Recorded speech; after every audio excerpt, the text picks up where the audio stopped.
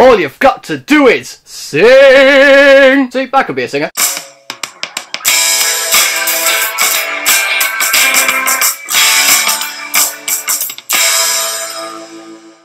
Sing. So Sing stars Matthew McConaughey, Scarlett Johansson, Taron Egerton, Reese Witherspoon, Seth MacFarlane, Gareth Jennings, Jennifer Hudson, John C. Reilly and Nick Offerman. Wow, there's a pretty big cast in this movie. In this movie we follow Buster Moon, who is a young koala who has bought out a theatre. He's got a love for theatre and performance, but his business isn't doing very well. In fact, it's about to go bankrupt. It's about to be sold off back to the bank. And in one last act of desperation to save what he loved, to save his theatre, he decides to put on a singing competition in which the grand prize is $1,000, or at least what he was hoping would be $1,000, except something happened to then make it $100,000, and everyone from town basically came down purely for this prize money. Now Buster has to come up with this $100,000 prize money before the singing competition actually happens, to then basically give it to the winner. And with all these different characters with different backstories, different personalities, they clash, things go wrong, hearts are broken, people are put in positions which they didn't want to be in, and with this being a family fun movie, it is quite heartfelt and kids definitely will get a kick out of this. It's got bright colours, visual gags, characters that you can actually care about in some way, and of course there are a lot of catchy songs which will get your kids up and dancing in their seats. No, quite literally, that's what happened in my screening. There were kids dancing on their seats. In fact, there were kids dancing in front of the screen. I would say it annoyed me, but it was actually quite entertaining because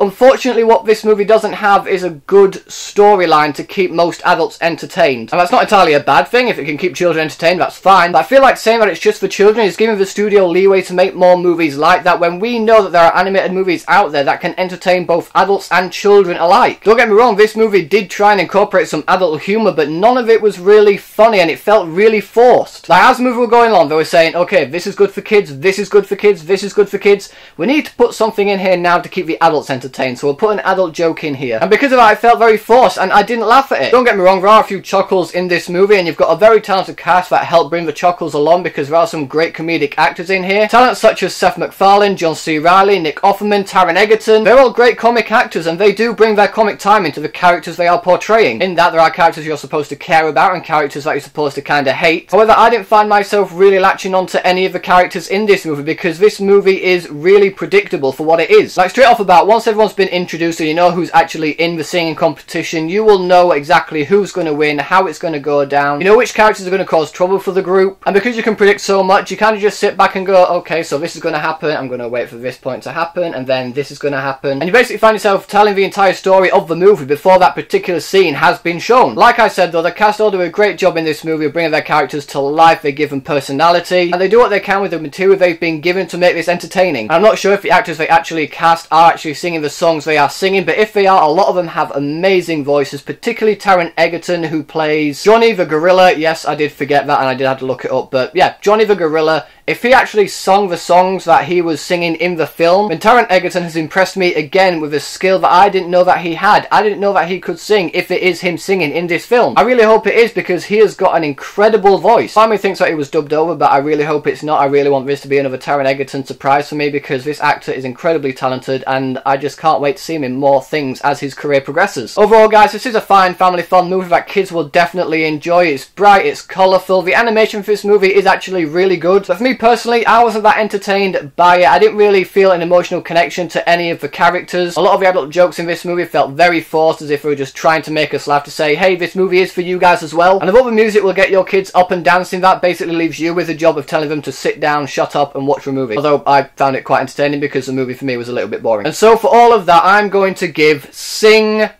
2 stars. So, Sing, have you guys seen it yet? What did you think about it? Whatever you thought, let me know in the comment section below. Thanks so much for watching, guys. If you like this video, please give it a thumbs up, share the video with your friends, and if you want to see more videos just like this one, then subscribe to my channel for more. Thanks again for watching. You guys are awesome, and I will see you all in the next video.